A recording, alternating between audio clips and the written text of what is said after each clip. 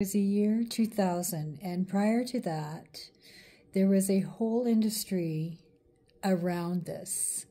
So computers, because they were made in 1990s, whatever, it was thought that when the clocks turned 2000, the data bits or whatever inside the computer wouldn't be capable of handling that, and they would all crash.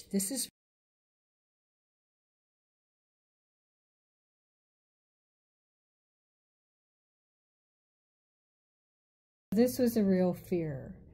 Computers were going to crash globally. It would tank the global economy and governments worldwide. And so these specialized services were hired to try and protect businesses.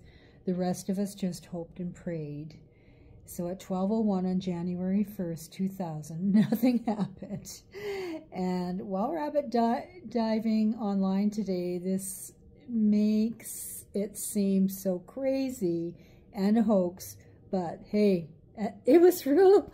It was real. So check out Y2K.